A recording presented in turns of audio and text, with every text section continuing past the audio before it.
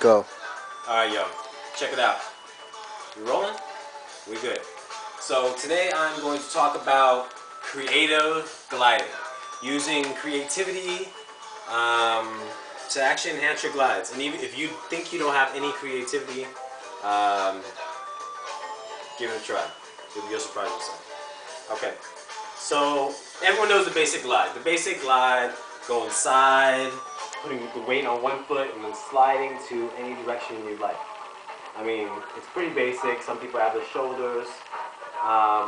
What I'm trying to talk about, taking that basic glide and being creative with it. If you know the fundamental glides, side glide, going to the side, okay? If you know the moonwalk, just moonwalking back, and if you know the circle glide. Alright, learn those three before you start taking in what I'm trying to tell you. So creative gliding, what the hell am I talking about? I'm talking about just kind of freestyle gliding. You don't necessarily have to have a certain form, a certain direction. Check this out. We'll start off with one variation. Putting your foot just over the other one and gliding like that. Let's try that again.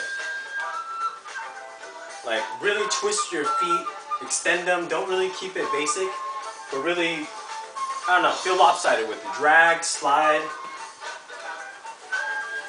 whatever you want to do with it, okay? So that's one for example. Going across, and just like how you would step like this, glide that way.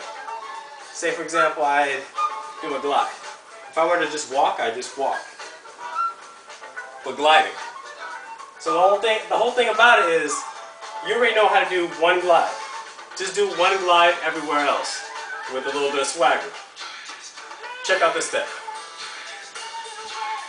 Gliding.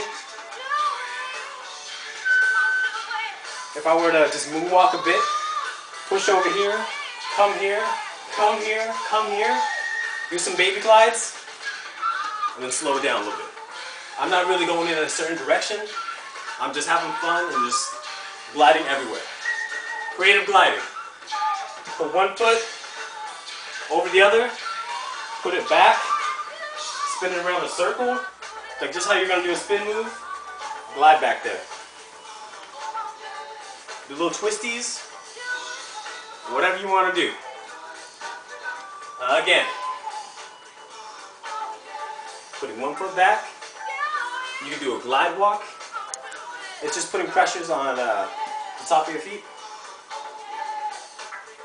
all day and just letting down slowly. But while you're like this foot is your illusion foot. It's going to do all this weird stuff for you. Feel me? Once you get the timing of how each foot rises and comes back, you're going to understand how the glide works more. And then you can go anywhere you like. Like right now. I'm just kind of floating. Alright? Tip number 2. How you going to make your glide so much better? Hey man, I'm going to be charging people for this tutorial. People are going to be fucking with you here, fucking with my money. But anyways, check this out. Add your shoulders, add your head, and add your arms.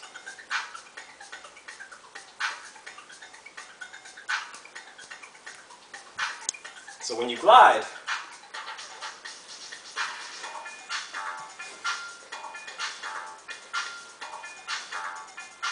alright? So that's the tip. That's creative gliding. Have fun with it. Go wherever you like to go and make it sick. I'm Shawn. I'm out.